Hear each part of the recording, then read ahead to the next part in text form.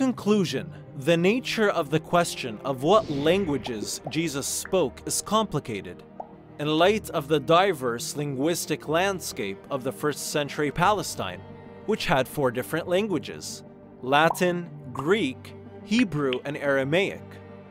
There's no reason to believe that Jesus spoke Latin, the language of the Roman authorities and officials at that time, and also the language of the wealthy Jews who dealt with these Roman officials, especially those from the families of the chief priests.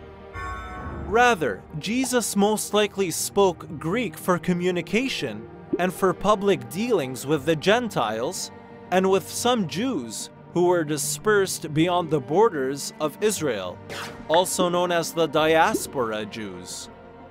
As for Hebrew, Jesus acquired the knowledge of the Hebrew language through instruction in the synagogue of Nazareth, or in a rabbinical school near his home.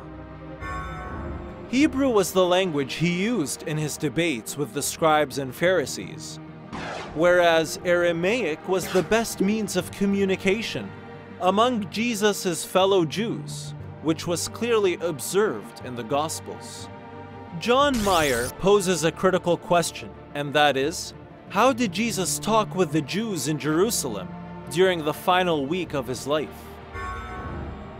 We know that the first century Jerusalem was strongly influenced by the Hellenic culture, and during that time of the year, in other words, the time of the Passover, Jerusalem was crowded with Greek-speaking Jews from the diaspora.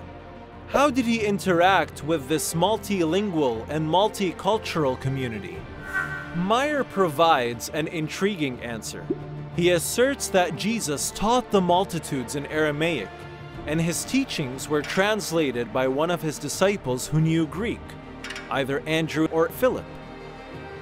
What supports this opinion is what was mentioned in the Gospel of John, when some of the Greeks asked Philip to see Jesus.